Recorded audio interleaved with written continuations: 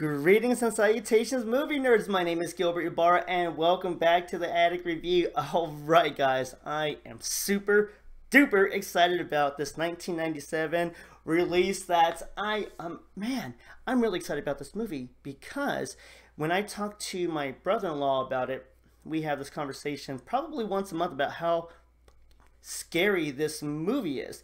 And it really put me over the top to do this movie when I was talking to one of my close friends. We were in Iraq together and we were discussing movies about that I could probably talk about in the future. And I was like, I brought up this particular title and he went from, it was such an awesome reaction that I wish I recorded because this movie's not scary. These reactions are telling me that shit, whoever hasn't seen this needs to watch it ASAP, because I know that for my generation, I'm an old man. I know you could tell the grays in my beard, okay? But this is kind of an underrated film and really just an unfound gem that people should be talking about more. And that's the whole point of this segment is, why haven't you watched this film? And this one, I think, might have topped the list besides The Lost Boys on how come people haven't seen this, because it is amazing. It's in space. It's got a ghost ship. Great cast, great directing, great effects given the time frame, and a horrifying ending. So why not watch this film? What movie are we talking about? We are talking about Event Horizon. Let's check out that cool poster. You're still looking at the grays, aren't you? Well, don't look at the grays. What did you see from the poster? Alright, what I saw was two of our main characters and that scary ass ship. Okay, so we have Laurence Fishburne, who plays Captain Miller. Captain Miller is head of the Lewis and Clark, a rescue vessel. Rescue vessel that heard a beacon distress call from that spooky-ass Event Horizon, which was the creation of Dr. Weir. Dr. Weir is played by Sam Neill, the other character you saw on the poster. And we are trying to find out where the Event Horizon has gone, because like I said, it is a classified ship that is classified as secret because of its capabilities. Its capabilities, because of Dr. Weir, he created essentially a machine that can create a black hole. So we are no longer dealing with A to B straight line. No. They are playing with the laws of time and physics by folding space to create a wormhole to jump through to save us on travel time. And so the Event Horizon is back, and it's around Neptune. Let's kind of take a look at the Event Horizon.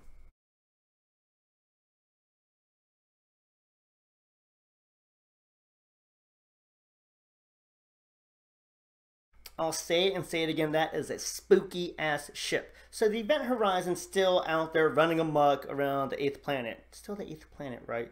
Yeah, 8th planet Neptune. And it's out there, and the Lois and Clark crew wants to go home, alright? They're tired, they're horny, they're tired of being horny. And they just want to go home, you know, and just live it up and stop being in space for a little bit. But they get the call to see if there's any survivors. Now, by all accords, there shouldn't be any survivors. As they come up and they want to discover if there's anything on board, they run that fancy schmancy bioscan to see if there's any signs of life, which there shouldn't be. Surprise, surprise, there is.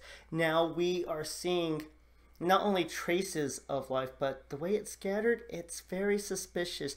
And it's kind of telling the audience that something is not right with this ship at all. You see, I done told your asses it was scary, but no, don't listen to Gilbert. So it goes without saying, this ship we should be running away from. And the whole crew is tingling, like, we should get out of here. But Dr. Weirdo over there is like, nope, that's my baby. We gotta take it back. We gotta get it back somehow. And thankfully, Captain Miller's like, we're leaving. The ship doesn't like that. And we're about to see literally hell unfold before our eyes. And it is so scary. So I'm going to get into, of course, why you should watch this movie, because there's a lot to appreciate with it. But doing research as to why people haven't seen this, or just general research in general so I can understand the movie better, so I can explain it to you guys, I found out a lot more about the production of this movie, and shit, I'm surprised that it's even as good as it is. And let's get into why haven't you watched this film and what went wrong with it. Let's check this out together, guys. All right. where to begin with almost the ill-fated story of Event Horizon, because this movie was kind of doomed from the get-go. I mean, and it's not like Poltergeist where they're using like actual skeletons and kind of deserved a curse. This movie was just rushed and wasn't given the proper nurturing it deserved, especially given how much of a cult classic it is now.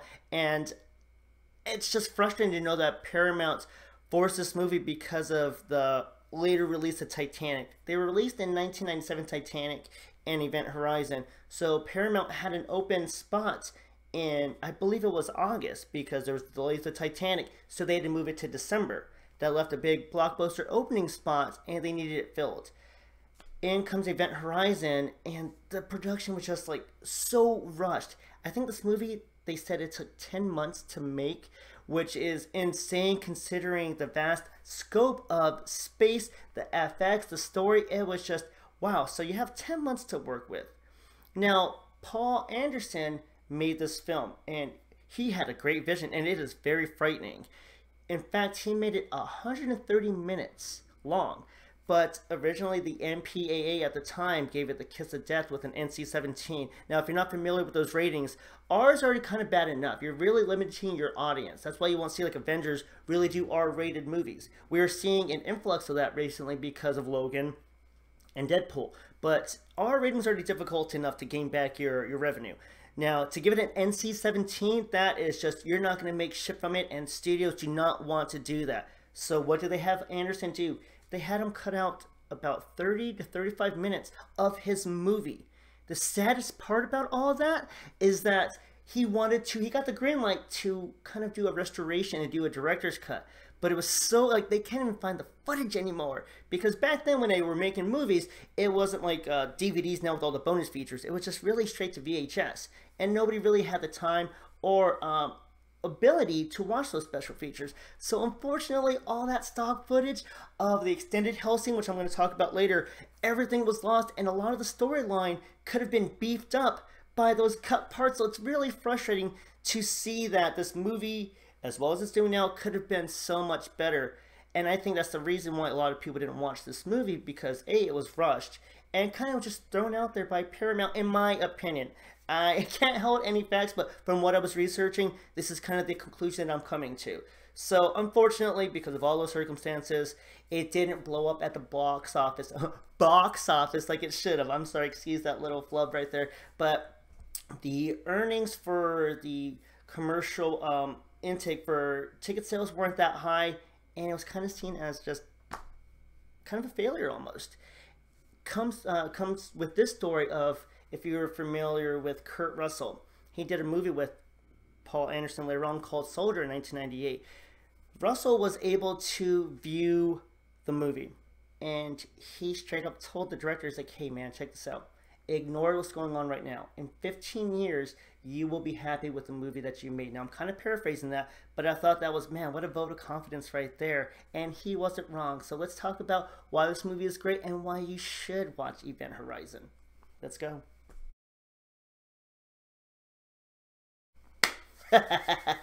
Let's talk about why you should watch Event Horizon immediately. Let's get the basic stuff out of the way. Alright, the set design and special effects team rocked it. You know me, I'm big on color schemes and everything, so the greenish hue throughout the whole movie gave me a nice chilling feeling, and there was some blue hue as well, and again, that always makes me feel anxious and just dreadful, so they nailed it on that part. And the interior design of the Event Horizon is very fascinating if you pay attention. A lot of stuff is inspired by, I'm not going to say gothic, but a lot of like old school like church tops and even some crucifixes. So if you pay attention, you'll notice some of these things, which I thought was pretty neat. Now let's get into the cast. I love the cast performances. All of them were very, very believable. And the cool thing about it is that we have some good actors in this movie, but none of them overstep one another or try to outshine the other one. Even Lawrence Fishburne and Sam Neill, who are the headliners, just perfectly feed off of one another. And the intense scenes are that much more intense because they just had a great way about them in delivering their lines, and even the physical aspects of some of the scenes were very believable. It wasn't like, oh man, it looks kind of forced or whatever. They did a great job, and they convinced all of us to be scared as shit in space. Now let's get to the real fun stuff. the gore and the death scenes. Like here's some of the examples.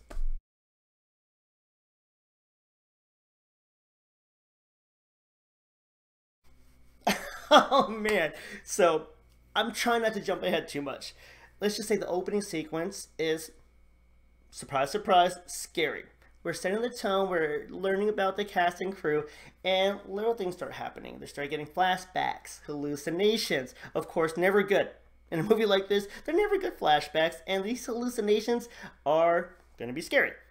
Now, let's get into some of the aftermath of what happens when the core that drives Event Horizon is opened up again. Now, we talked about it's a rescue mission, so what are we rescuing? We're rescuing the ship itself, and they're trying to find survivors. Now, again, so the ship went missing, but where did it go? We don't know, but given the hallucinations and the bioscans on the ship, we can tell it's haunted. There's no surviving crew, so essentially, they've been to hell, a dimension that we can only try to imagine as hell, because Event Horizon, I believe, was like a term talking about what would happen once you get past our physical laws of like time and space. So this ship went to hell. One second, just look at this.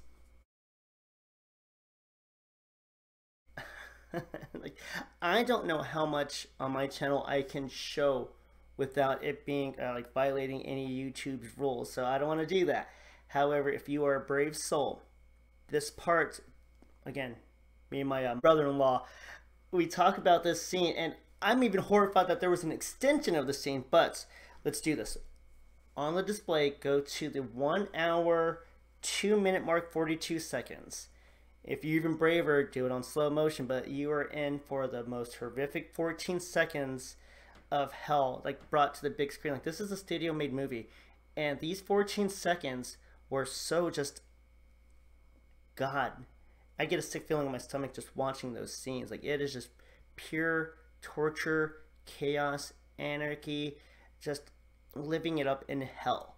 It is so terrifying, and I'm both sad and relieved that that rest of the footage got destroyed or lost or whatever, because that was really awful. And I think that's one of my main talking points about Event Horizon, is just that scene alone, and then the ending.